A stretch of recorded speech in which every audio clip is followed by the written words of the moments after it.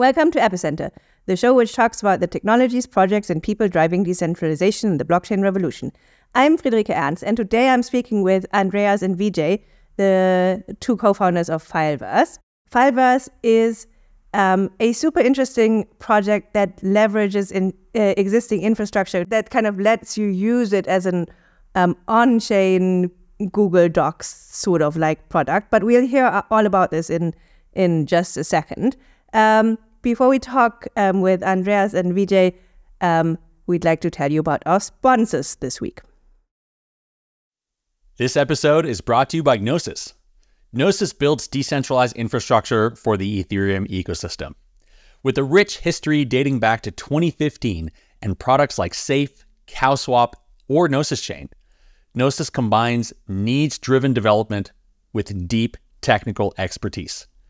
This year marks the launch of Gnosis Pay, the world's first decentralized payment network. With a Gnosis card, you can spend self-custody crypto at any Visa-accepting merchant around the world. If you're an individual looking to live more on-chain, or a business looking to white-label the stack, visit gnosispay.com. There are lots of ways you can join the Gnosis journey. Drop in the Gnosis DAO governance form, become a Gnosis validator with a single GNO token and low-cost hardware, or deploy your product on the EVM-compatible and highly decentralized Gnosis chain. Get started today at gnosis.io. Chorus One is one of the biggest node operators globally and help you stake your tokens on 45 plus networks like Ethereum, Cosmos, Celestia, and DYDX. More than 100,000 delegators stake with Chorus One, including institutions like BitGo and Ledger. Staking with Chorus One not only gets you the highest yields, but also the most robust security practices and infrastructure that are usually exclusive for institutions. You can stake directly to Chorus One's public node from your wallet, set up a white label node, or use the recently launched product, Opus, to stake up to 8,000 ETH in a single transaction. You can even offer high-yield staking to your own customers using their API. Your assets always remain in your custody, so you can have complete peace of mind. Start staking today at chorus.one. Andreas and Vijay, I'm so happy to have you on Epicenter this week. Same. Excited to hear. Hey, Friederike. Thank you for having us. Very happy to be here. Super cool. Tell me about yourselves. So who are you? What's your background? What makes you get up in the morning? And maybe I'll start with Andreas. Yeah, thanks. Just one quick thing. Also, we're honored to be here after the celebration of the 10 years of Epicenter. We watched the live stream yesterday. It was very cool. I can't believe it's been 10 years already. I think I've been a listener since half that time. Yeah, really crazy. Also, I was going back in the initial episodes, and I saw that even in 2014, you had an episode on meme coins with a Kanye fish coin, which is hilarious. You see that CT hasn't evolved that much. So, sorry, back to the question. So, yes, I'm Andreas. I'm one of the co-founders of Fileverse. I'm also a PhD student. I'm finishing my PhD at the moment at the University of Oxford. My focus there is specifically on human control of AI systems in hacking operations, so what we call computer network exploitation and attack. It's something that I'm quite passionate about, and yet I see it as, secondary to a lot of the work that we do at Fileverse, and in some sense quite complementary as well. So we always have great conversations about that within the company. Why do I wake up in the morning?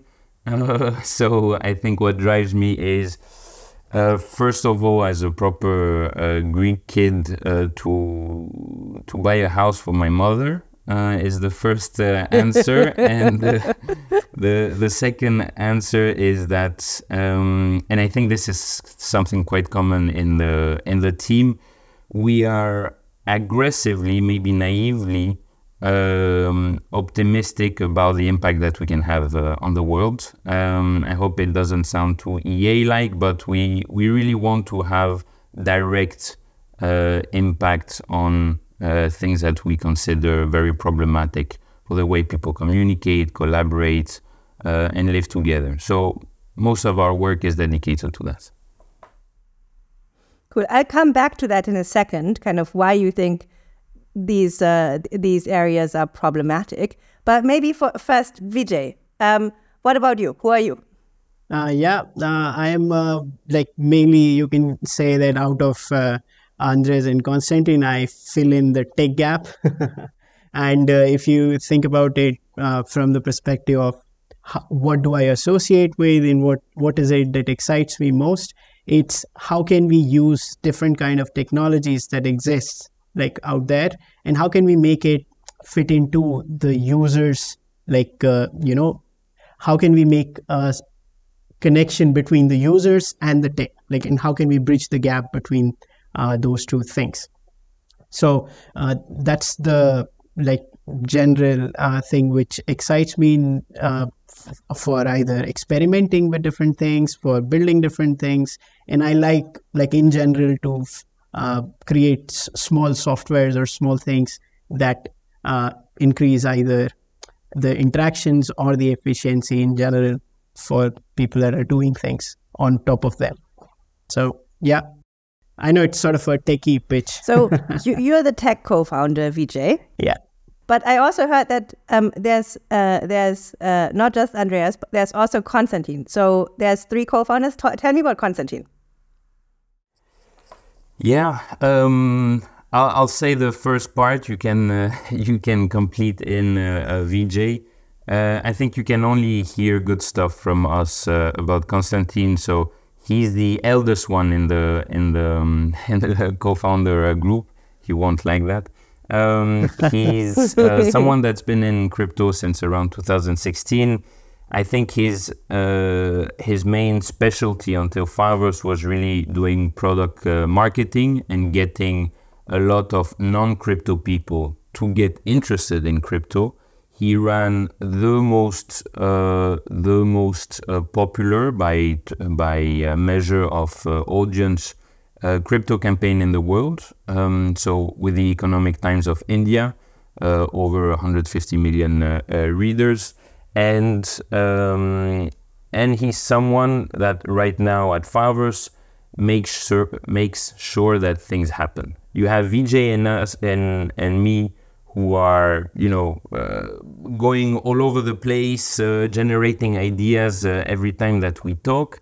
And Konstantin takes all that, canalizes it, focuses it around clear objectives, and makes sure that both Vijay and I know that we're developing something bigger than just a side project that excites us. We're developing something that has users, that has people depending on it, and he's really the person that manages to organize the whole team, which is also why he's the CEO at Fileverse.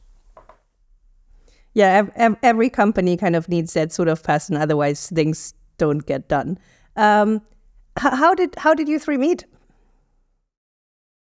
So me and Konstantin, we worked at a crypto company for I think for 4 or 5 years, and that's where we met, and we understood that we are excited about common things. And one of the things which Andres was saying about the crypto campaign which Konstantin had done, it was me and him, we were organizing that thing, and that's how me and Konstantin met. And after that, Konstantin introduced me to Andres, and it has been a crazy story. Maybe Andres can add on the moment when we shared the POC of Fileverse first as an anecdote. Yeah. It's very funny. I'll reveal something on the podcast, but I met Konstantin through my mother because he's my brother. He's my older brother, and we were back in Christmas at home in Greece, and he tells me, "Hey, dude, look at this. And he opens up an email, and it's an email from Vijay. Vijay sends really like a pretty straightforward POC on helping people just use IPFS. And things exploded. Things exploded because we immediately thought of what we could add to it, how we could develop it, how we could make it in a proper product and then into a protocol. And the rest is history. Super nice. Yeah, one could say you and Konstantin go way back. Yeah. Which Christmas was this, by the way? Because it's Christmas again, right? So how many Christmases have you worked on Fileverse now? So now it's going to be the second. So we started officially we started the work around April 2022, yeah. Yeah. But the first POC by Vijay came during Christmas 2021, towards 2022. So yeah, we're closing our year and a half, reaching 2 years now. Cool. Andreas, you said earlier that despite the fact that you kind of work in AI, kind of your largest concerns are not around AI, they are around kind of how we collaborate, or at least this is kind of like what it sounded like. What's the thing that you're taking issue with?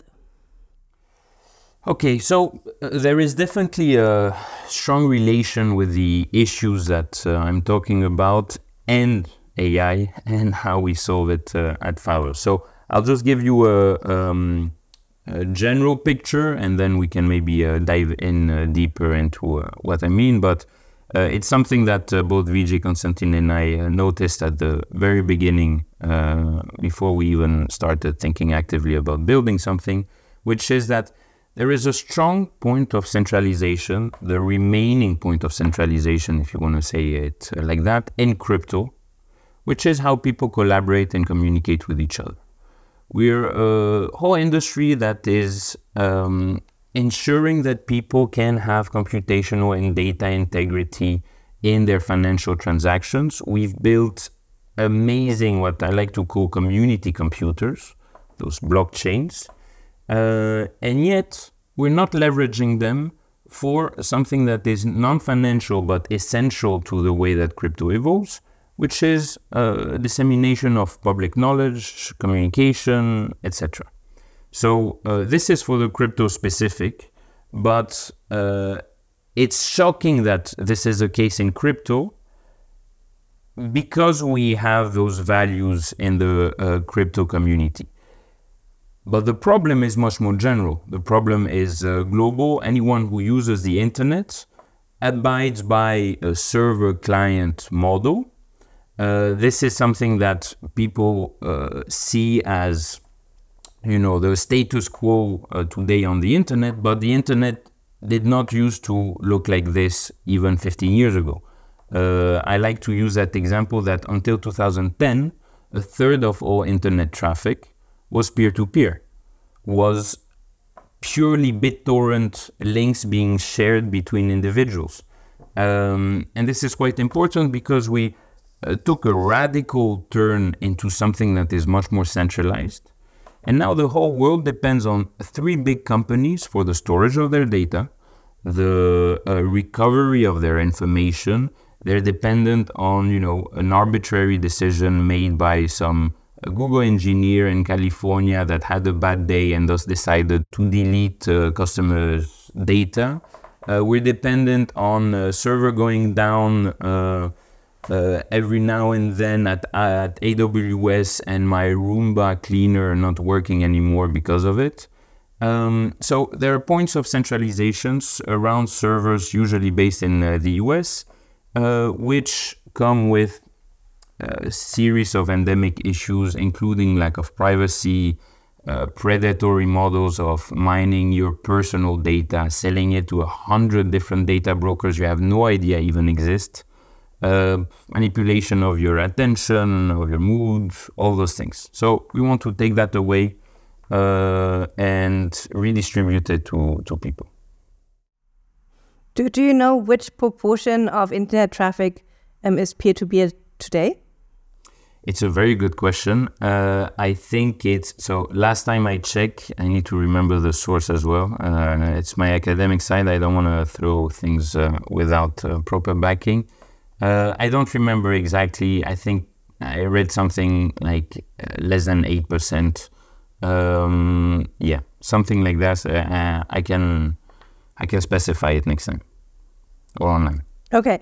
And the three internet companies, just for the record, they are AWS, Google, and I assume Microsoft, or who's the third one? Yes. Those were the companies I was thinking about. But, you have some auxiliary actors that are maybe not at the same scale, but are quickly closing in and capturing a lot of consumers into their predatory model. Yeah. Why do you think this consolidation of the market has happened? So this is a great question. I'll be honest, even if it sounds like it's something that would limit people from even looking at Fileverse, which is UX. For me, this is where it starts and ends. This is something that's the main focus of our team at Fileverse. We want to improve the UX of people collaborating, coordinating online. I think the reason why those companies reach that level of quasi-monopoly is because they offered users the ability to abstract away a lot of the complexities that were involved in, let's say, email protocols. Google comes in, tells everyone, hey, PGP is cool, your email protocol using Thunderbird is cool, but you need to specify a million different things. You need to be aware of spam. You need to be aware of all those things. How about we take it all away for you? We also give you a way to recover your information that is not just dependent on you losing your password or not. We automatically take care of the server, give you guarantees even if you don't pay our server. So amazing UX. They just made something that was revolutionary into something that is revolutionary and easy to adopt. And we like to use that analogy at Fileverse because we're taking something that is already revolutionary, blockchains, smart contracts, but we're trying to make them into something revolutionary for everyone else in the world, my grandparents included. Yeah, so I'm totally with you that user experience is currently not what it should be for Web3 products. And we'll get into that in just a bit, but kind of spell it out for us a bit more. So kind of Google offers this amazing user experience. So kind of like a fully white glove service for kind of like reading, answering, storing your emails. How do they make a living off of this? And clearly they are making a very decent living. A killing. Yeah, they're making a killing, that's for sure. So there are a few things about their business model. I'll focus on the one that allowed them to have such an amazing UX. And the thing that allowed them also, that created the path dependency for them around something that we consider predatory today. So they made everything free at the beginning in order to ensure that they could establish the foundations for a new kind of business model at the time, beginning 2000s, around data. What Google realized, because they were building a search engine at the beginning, is that there is a lot of public and private data that is being that is being sent around the internet, and the private data doesn't have much value associated to it at the moment. So what they decided to do is, we're going to take people's private data, semi-private data. We're going to tell them that they can store as much as they want of it on our servers for free, but in a very long and legalese full terms and condition. We'll make sure that we can use that data for our own purpose, and specifically in order to make some money. So Google created this big market of data brokers that buy people's personal data. And that personal data doesn't have to be necessarily the content itself of whatever you sent via an email or stored on Google Drive. It is also the metadata, which arguably is so much more important. I remember that quote by NSA operator that helped catch Bin Laden, which is that 95% of all the work that they needed was open source and on Google, and it just required them to piece things together. So most of that data that he was talking about was location, address book, was time of things being sent. So all that is metadata. They're taking that data, they're selling it to a market that they created of data brokers that need that data in order to sell a product, in order to do better identification of categories of users, in order to sell that data then to other companies again.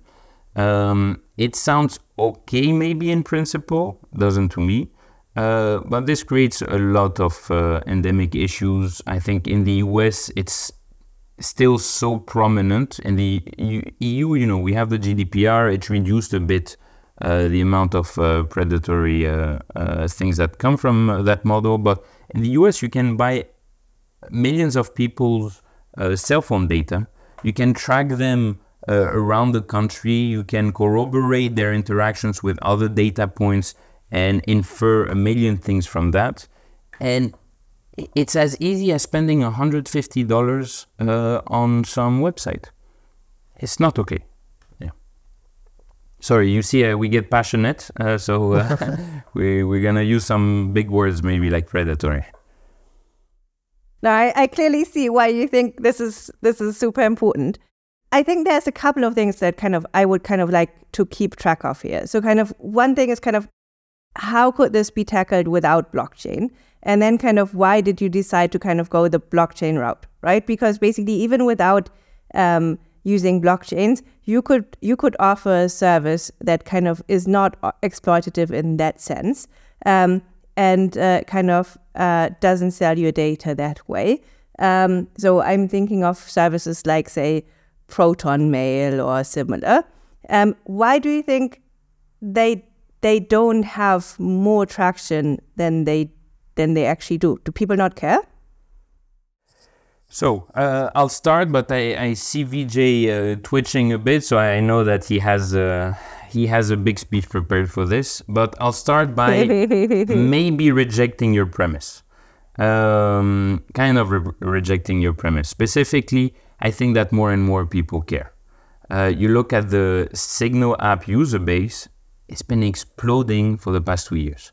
WhatsApp, which is that mega app that everybody uses for communication, it started end-to-end encrypted. It started with all the right values until it was bought by Facebook, and now, still end-to-end encrypted, but there are a few things that ring people's paranoia. Same for Proton Mail. Amazing team. They do a lot of the right things, I think, and their user base has been growing quite significantly for the past 2 years. So there is really a movement which we want to capture, and that's our first audience after the crypto people. It's the privacy conscious individuals, and that category is growing massively.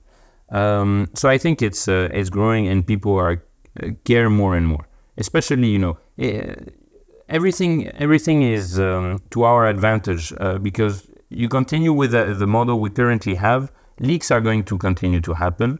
It's just about how big of a leak or fuck up will happen for more people to take that radical step of, okay, I abandon Facebook. So on that side. And then on the tech side, I think most of those companies are, so Proton Mail, for example, are doing what I consider 95% of the correct choices, but they're still server dependent. I think their servers are in Switzerland. I remember a year ago they received a warrant forcing them to open up one of their server. Of course, everything was end-to-end encrypted, but it freaked out a lot of people, a lot of their users. I remember receiving the email. And this is something we want to remove. We want to remove the server. We want to remove the need for a server for authentication and authorization. And this is where I stop, and I let Vijay give you the better explanation. So like one thing which I've seen like blockchain do very well is basically like there is one property in blockchain like that excited me, and the reason why I like find it very interesting that it can be used in different places. One of those is like it makes it very easy for people like, for example, like you and me to agree on things. Now, what does that agree on things mean? In this case, like let's say if you do a transaction on either Gnosis or Ethereum or any of these chains, and you send a transaction hash, that's a cryptographic proof of something that you did computationally, right? And that computation in this case signifies that you did a value transfer from one address to another for now with all the different things that we see. We can go and verify it on Etherscan, we can go and verify it on public infrastructure, or we can even run our own nodes to verify that that thing actually happened or not, right? Until now, this happens for finance. Now, how does that happen for finance is, for example, we go ahead and update token balances and all of these things. That's how you have entire DeFi and everything else happening on top of it. But what we are doing is we're doing similar thing, but for data. Now imagine this cryptographic proof you were able to give for your own data, like first create for your own self, and then second, also share it with other people saying that, okay, now you can also go and check the access or check the document without me intervening in that process, right? So there are different other patterns that open up. Those patterns are, for example, you send tokens to someone, now you can never revoke access to that document. This is one of the key benefits that you get. The other way is like you can have, for example, temporary permissions or time lock permission that is visible on chain and everyone knows. It's not just one server or one person controlling all of those things for everyone and so on and so forth. So it's that base assumption and the things that you can build on top of it is what we are enabling with the use of blockchain. And one interesting thing which I'll say that would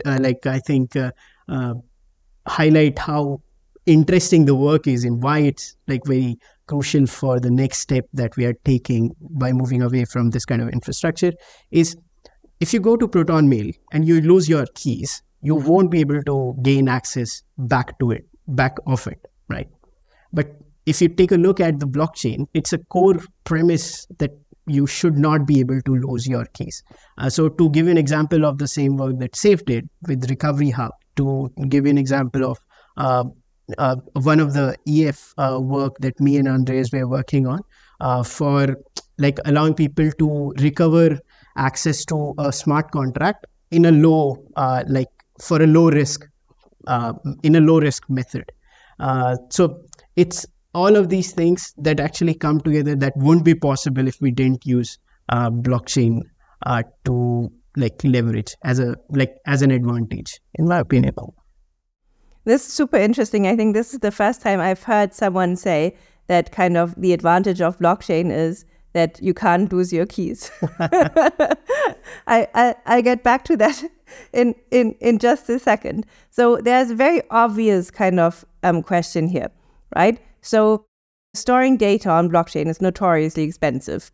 So kind of how do you make that work with Fileverse? Beauty of content addressing. We're not storing the whole file itself. Yeah, we're storing the content hash onto the blockchain, which is just a pointer to a file, and that pointer comes with some properties of self-certification, which we consider crucial for what we're building, especially for public data. So you want to be able to see and have that data integrity prove that this information came from that person, and we're absolutely sure of it because we have a formal proof that Vijay stamped that data with his key, and that data generated a hash that anyone can verify, and can verify that no future or no new edits or changes happen on that data. So those properties are quite important. This is what we use the blockchain for. We're making sure that those hashes are stored on chain, available for anyone, and this is what Vijay meant with not losing your keys. You can store it in, for example, a smart contract, and make sure that that smart contract is being controlled by multiple people. Maybe just one person, but with multiple series of key pairs, and with some rules that are publicly viewable by anyone and triggerable by anyone. So this is something that that Vijay and I are working on for the Ethereum Foundation. We have a mechanism, for example, that let's say that Andreas and Friederike decided that there are too many scientific publications that disappear every year from the internet. And this is an important loss for humanity. So we decided to put a lot of that data on IPFS or Arweave and store those hashes on the blockchain to make sure that it's always available to everyone. Andreas and Friederike might disappear, but they want to make sure that this public data, this public good, remains available and recoverable by someone else. So they make sure that on that smart contract where they store the hashes of that content and through which they pay for the storage of that content is recoverable by a public community. So yeah, this is some of the work that we're doing, and it's not something that you can do with any centralized server that depends on you maintaining it. I think in that context, it makes a lot of sense. You already said that kind of like the actual data gets stored elsewhere, namely on kind of protocols such as IPFS or Arweave. Remind us how they make sure that the data actually stays around. Okay, so in the way that we have done right now, in terms of in the way that we have structured our structured our nodes, or the way that we allow people to host their data, right? So what we do is we have a storage node, let's say, and that storage node does pinning for that person. In case of Fileverse, this storage node is something that we are running right now for all our users. But later on, what we have is like you can actually run it on your local machine. You can run it on your own AWS instance. You can run it on your some cloud that you just hosted, that you're hosting in your home, and so on and so forth.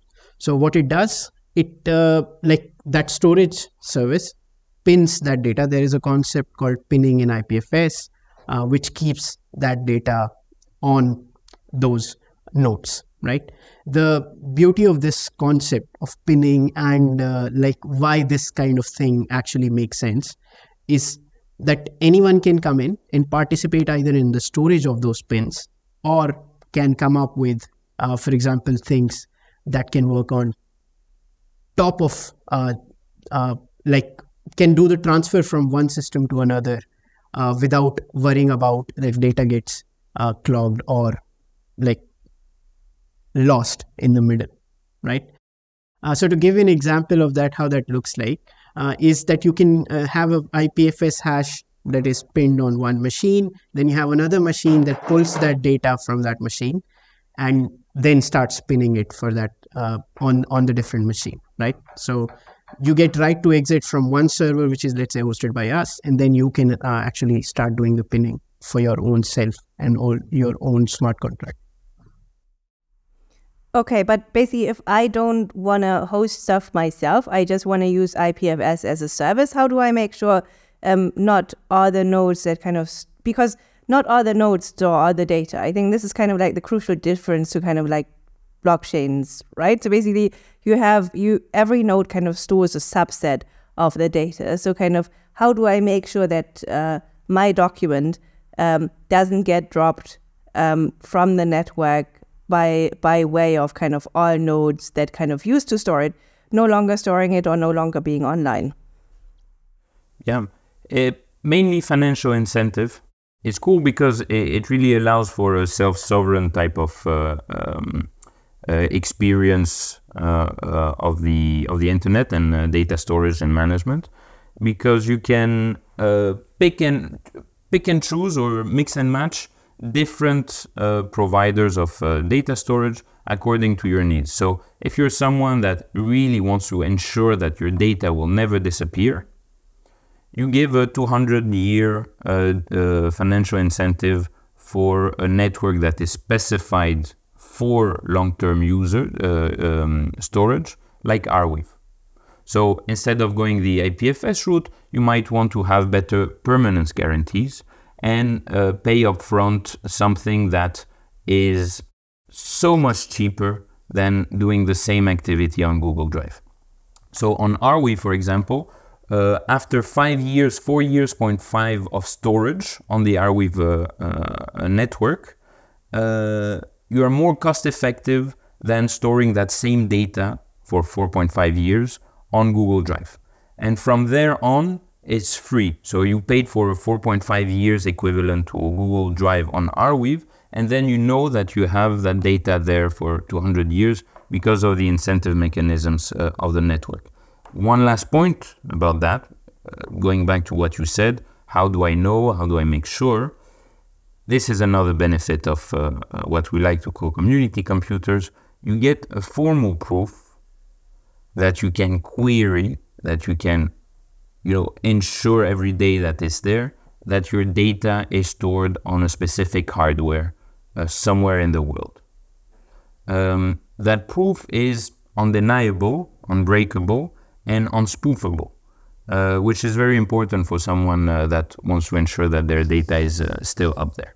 So yeah, you have that proof instead of a promise by a company saying, yes, we have your data, but also according to section 7.3 of our terms of conditions, we can drop that data if there is a picture of a naked bot on it. Little do they know that this naked bot is your newborn baby. You took a picture, it's on your Google Drive, and now you're not allowed to use the service and all your data is deleted. I use that example because it happened a year and a half ago with someone using Google Drive. So that cryptographic proof plus an incentive system that works pretty well. Why is it so much more expensive to store things on Google? Is it just because they have an insane profit margin, or are there some deeper underlying causes? I will point at the fact that there hasn't been much change in the pricing of data storage in those quasi-monopolies. For one reason, they're quasi-monopolies. They do not need to abide by market demand conditions, dynamics, meaning there isn't a race between different providers like there is in different Filecoin nodes competing with each other to either provide the best service in terms of UX or provide better pricing for their users. Here, when you know that you're the only person that people or the only company that people will knock at the door of in order to get a certain service, why are you going to compete with yourself towards a more cheaper or more efficient or better UX? You're already there. But there are quite a few cloud service providers. So it's not just Amazon or Google, it's also Microsoft, and then kind of like smaller ones like Hetzner and local ones. So it seems like if any one of them were to kind of break the price barrier here, they would all have to follow at some point, right? So I'm not sure why that's not happening if storage is actually much cheaper. Well, because they're all focusing. So this is me going into. This is not a fact. This is reasoning, educated reasoning. So AWS compared to Google Drive are focusing on different types of markets, different types of users. AWS has a quasi-majority. I think they have 66% of all server usage and data storage, but this is much more for businesses, for developers, for ML engineers, etc. Google Drive and the Google servers have, and same for Microsoft Office, have a direct to consumer focus with their data storage and their servers, and they're basically just those two together are 2/3 of the market for data storage for consumers. So yes, there are other players. They're fighting for a much smaller chunk of the pie, and usually they're focusing on a part of the pie that is much more specialized. So it's a part of the pie for consumers that are very focused on privacy preservation or guarantees. So they allow themselves to have a different pricing method because they know that what they're providing is not just better pricing, but or not at all better pricing, but just better UX or guarantees that meet their audience's needs. But if you were to take all that market together, put them all under one big category, a system where you have millions of nodes, millions of providers competing with each other to meet the needs of their users, meaning either pricing or UX or privacy guarantees, you would have different dynamic, is my interpretation, and different pricing models. Here, because you have quasi-monopolies, even though there are a few competitors, those competitors are not fighting those quasi-monopolies on pricing. They're fighting them on some marginal improvements that are very important for a certain subset of users. This is how I see it. I want to see an efficient market person kind of debate this, because to me it sounds like because it's such a huge market, it should be an enormous business opportunity to kind of just drive down the pricing here. There is also one important element to that, which is people are not just coming for storage. They're coming for the usage of an app or a feature, a Google Doc, a Google Sheet. And those companies have created an ecosystem where everything that is your essential need when you're online or you're doing activities online relates back to their storage space. So competitors that might emerge would need to also compete on the full stack of features and tools. So it explains part of it. But I hear the concern. Yeah, I think the full stack explanation makes a lot of sense to me. So you guys are leveraging smart contracts to kind of point at existing file storage protocols.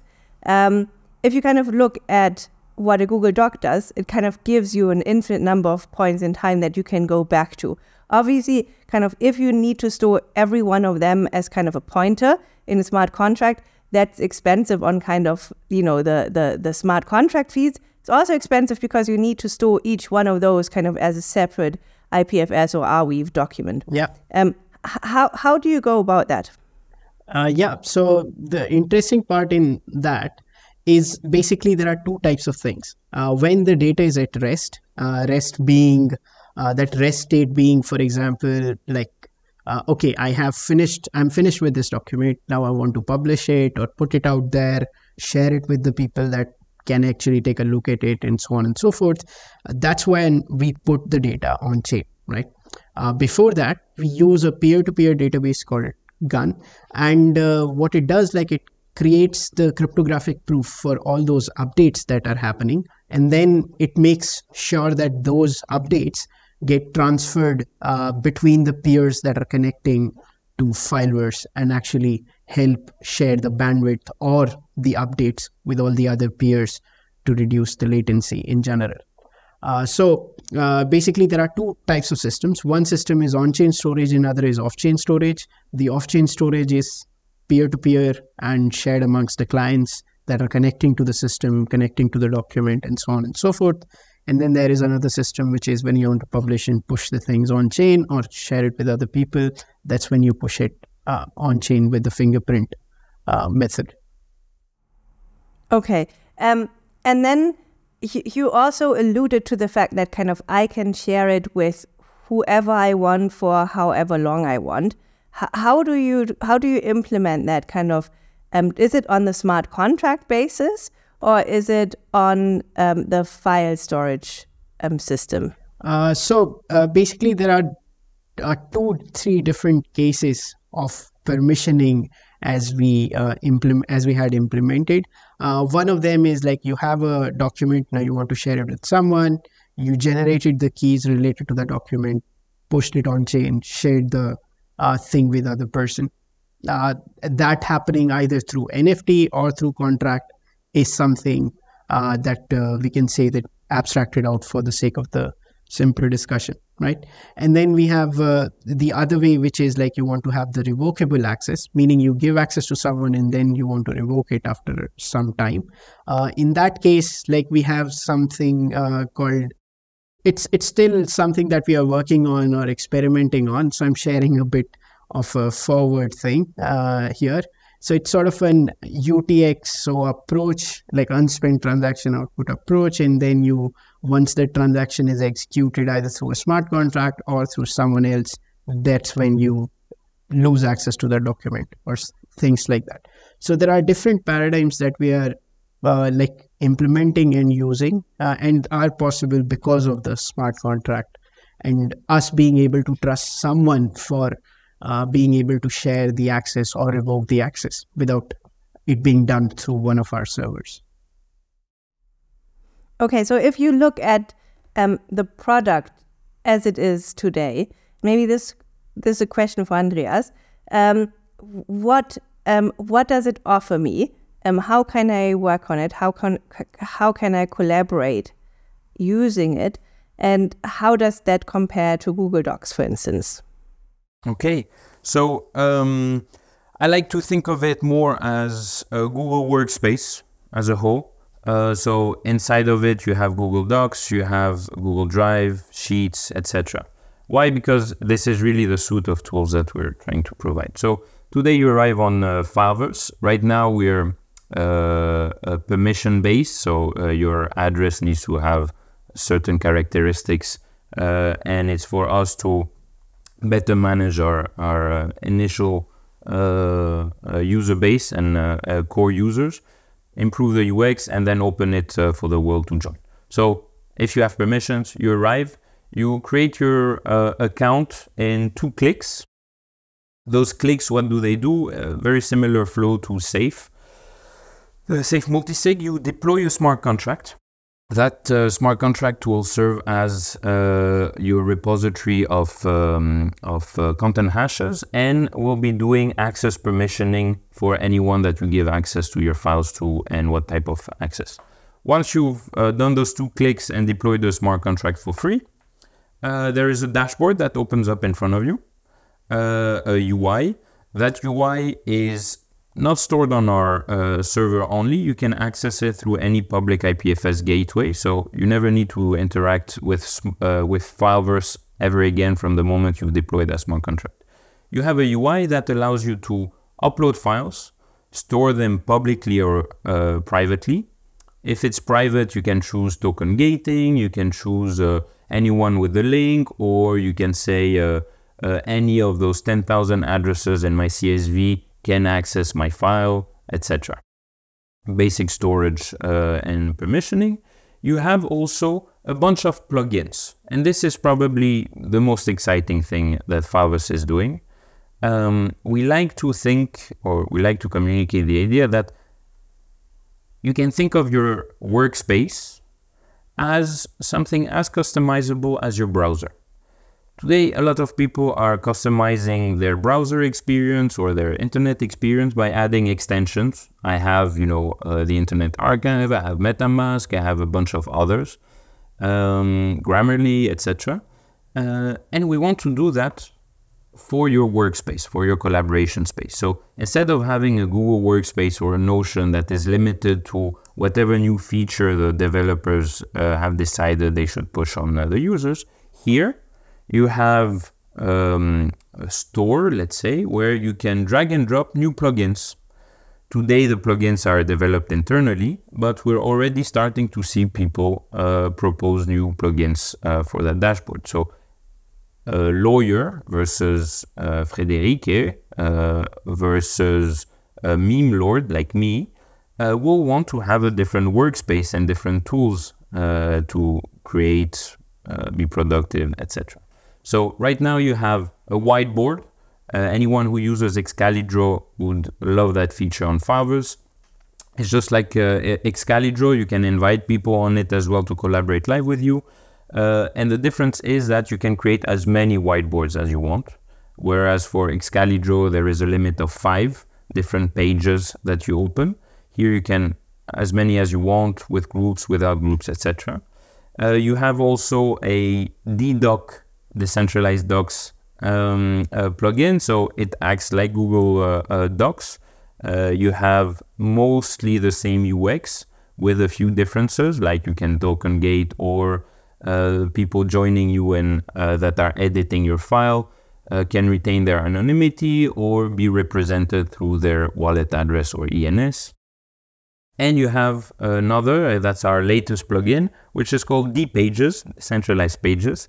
You'll see the pattern, that act like Notion. So you click on that plugin and you open up a blank page that has exactly the same characteristics as you have today on Notion. You can create tables within tables. You can do coding or code markdown. You can embed images, videos, tweets on that page. You can put a cover picture. You can customize it as much as you want. So on that, you can really do anything from blog posting to having your internal database or knowledge base, and this is where, interestingly enough, most of the companies that came to us saying, hey, we would like to use Fileverse because we want to use a decentralized version of everything that we use. They've been very interested in dPages, specifically for documentation, governance, and knowledge bases. Why? Because they realize that if Notion goes down tomorrow, or whatever other service they might be using, like Gitbook, that's it. There is 10 years of crypto knowledge, discussions, interactions with the community that has disappeared forever. So this is where we intervene, and this is what most actually enterprise, let's call it, clients have come to us to address. Okay, and how do they pay for this? I mean, do they pay for the on-chain storage directly? And how do they pay for your services? Because you're kind of just you're just an interface to those services. So what's your business model as Fileverse? Great question. A few things. One is we don't want to reinvent the wheel. We're not going to go into this with, hey, we're pricing it according to the number of words you write. We're going with something that is quite similar to existing models. So it's either based on storage space, or based on specific features that you might want to get, like, and this is me already giving some secret details of what's coming soon, but let's say you want to have a local LLM help you either generate images or synthesize a report for you, or help you write something. Those are special features that you would need to unlock by either paying or etc. Right now, though, Fileverse is in allow list mode, and everything is free. So we want to make sure that the first iteration of Fileverse, what we're working on right now, is just something that blows everyone away in terms of UX. And for that, we decided to focus on, there are over 7,000 unique addresses that are recurrently using Fileverse at the moment. Those individuals are for us the opportunity to nail the UX. So we're not pushing a business model onto them. And we want to ensure that even when we do, and it is either storage-based or feature-based payment, we want them to know that whatever happens, they can continue using the service and paying through alternative paths. For example, instead of having your data replicated on 3 nodes and that managed or paid to Fileverse directly, you do that yourself on Arweave through the same UI and through the contract that you deployed. Or you really like Pinata or the IPFS ecosystem, you use Pinata. Or you want to store everything locally. Perfect. Your smart contract and the UI were made for you to customize your needs in terms of storage and never be dependent on a team that might disappear tomorrow. So yeah, this is the customizability even on the business model side. And we think that we're going to be attracting a lot of people that do indeed want to have those options and an ecosystem of plugin where they know it's not the Fileverse team that created this new plugin, but it's someone else, and I can pay that developer myself. Yeah. Nice. And you said earlier that kind of you're striving to kind of make the best UX possible. You actually said that you want your grandparents to use this. Currently, Web3 products are notoriously difficult to use. How do you achieve that? Or do you think you're there already? So I think we're halfway there. I think already, and this is probably my favorite success story with Fileverse, which is that at my university department, a lot of people, if not the majority, are quite skeptical about the value of blockchains and anything crypto associated.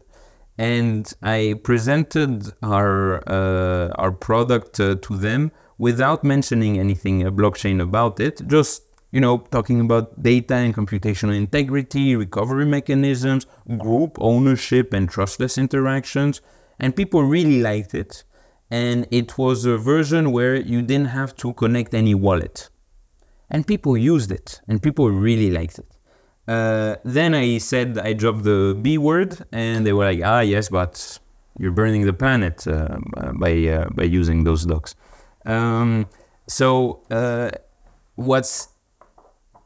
What's really, I think, our main contribution to the crypto space is that we're pushing non-financial applications.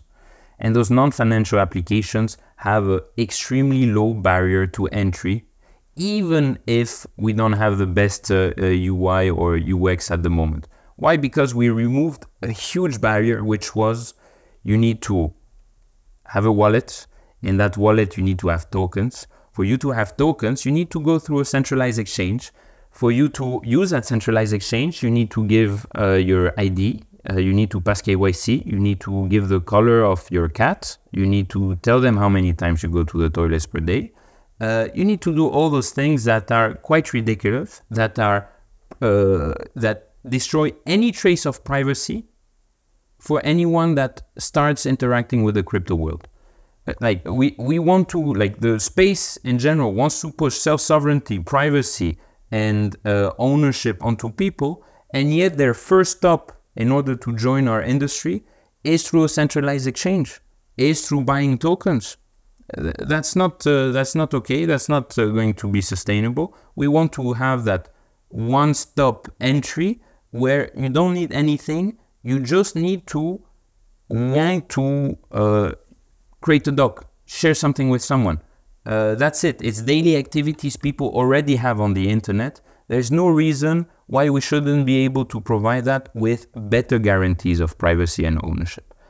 How do you log in then without a wallet? Okay, so there are a few things. The first iteration of Fileverse, it was just, you can think of it as an alternative to WeTransfer. You would arrive, you'd upload a file, you would share it immediately. No wallet needed. Your identifier is basically just your browser. Things happen client side, and that's it. Today, with the current version of Fileverse, it is wallet-based, but you have options to go without a wallet that are coming very soon. It's the work that we're doing in parallel also for the Ethereum Foundation, and it's the famous social login. So social login is something that happens on your browser level, on client side. You can, so depending on the path that we take, you'd be able to, for example, use your email as your identifier, or use, let's say, an existing key pair, your PGP key pair, in order to associate a wallet to it in an efficient and non-long setup, seed phrase, blah, blah, blah way. Or you can do something else, which is, this is what we call internally the Argent path, which is put 2-3 phone numbers of your friends or yourself or your family. They will now become the guardians of the access to your data and to all that, in case you either lose it or you just want a fast login. So there are a few paths, and one that already exists today is, but it does require a bit of a setup. You can create Fileverse smart contract via the safe multisig today, via safe multisig, so the safe user interface. And thankfully, Safe shipped also social logins. So now you can, with an email, log in directly onto Fileverse if you go through the Safe UI. Cool, perfect. So unfortunately, we're almost at time and need to wrap up. But what's coming for Fileverse in this new year?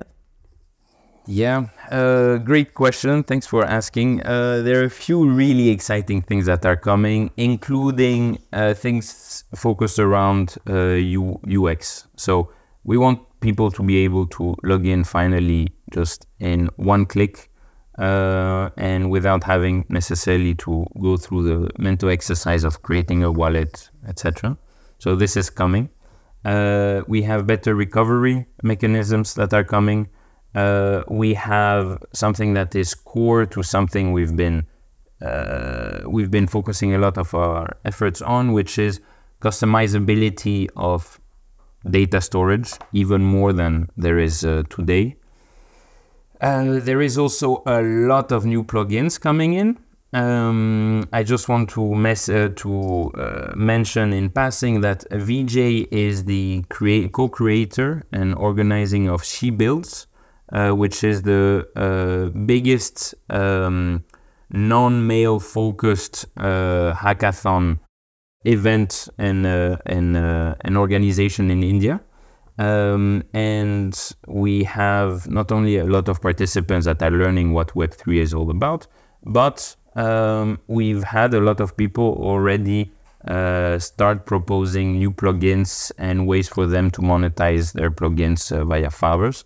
So this is going to be very exciting, because you're seeing really the seeds of Fileverse becoming something that is not just Vijay, Konstantin, Andreas, and the team, but something that has been completely readopted, reappropriated by anyone who wants it, and go into a full community play. So those are a few things I'm excited about. Vijay probably has maybe different things. So one key thing which would sort of answer one question that you were alluding to, like how do you make sure that the IPFS hashes that you have published on chain actually stay around? So those are different kind of that's a very interesting and unique problem that we have just because our storage is decentralized, right? And this problem has been solved by multiple providers, for example, Filecoin, Arweave, and different other players in the ecosystem already. What we are thinking of is like, how can we make use of these different providers and then maybe ask them to come up with the network that supports Fileverse, let's say network 1, network 2, network 3, and users can pick between these three networks instead of, us giving them an option that, okay, you go with one person or the other. And the best part that you get is like you get right to exit from network A to network B because of the data, fingerprint that is stored on chain, right? And you get this right to exit from any of the services that we do just because of the way that we are making sure the data is stored, making sure the data is shared, and so on and so forth. So yeah, that's a very interesting work, and I think that's something that's very unique as well. Super cool, guys. So for people who want to build on Fileverse or just try it out, how does one get whitelisted to kind of use this? Right now, it's direct communication with us. There are a few things that you can already do in order to get access. For example, if you have a safe multisig, you're automatically allow listed and you can deploy your Fileverse. But if you want to try it out, we have recurrent campaigns that pop up every now and then. Or you can really just DM Fileverse directly. We're usually very open to that, or any one of the people working on Fileverse. And this is both for users that want to try something non-financial in crypto, or show during the holidays to their family, hey, you don't need money or speculation to use something in crypto. And for teams that want to build on Fileverse, using Fileverse, destroy Fileverse, whatever they want. They can either go directly on GitHub, they can go on Radical, or they can, again, message us. We're constantly talking with different teams, so we're happy to see that those types of interactions. Perfect. Thank you, guys. It's been a real pleasure.